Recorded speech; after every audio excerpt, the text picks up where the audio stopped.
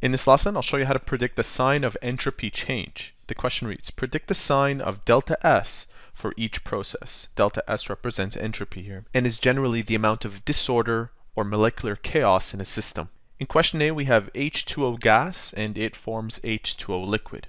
Since a gas generally has a higher entropy than a liquid, generally gases have more disorder than liquid molecules, the entropy decreases from gas to liquid. It becomes more orderly, and delta S therefore is negative. So here, delta S is negative. The sublimation of solid carbon dioxide. Sublimation is the process of going from a solid, skipping the liquid phase, and right into gas. Since a solid has a lower entropy than a gas, the entropy increases and delta S is positive. So when the entropy increases, we have a positive value. In question C, we have a gas forming two separate gases.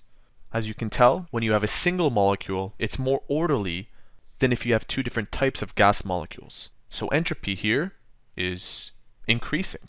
And when entropy increases, this will be positive. What about the boiling of water?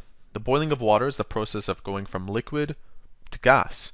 Liquid is more orderly in terms of its molecular composition than a gas is. Therefore, this is, again, positive. It's the opposite of A. Next, we have a gas going to a solid. This will be negative because we're going from something that is less orderly to something that is more.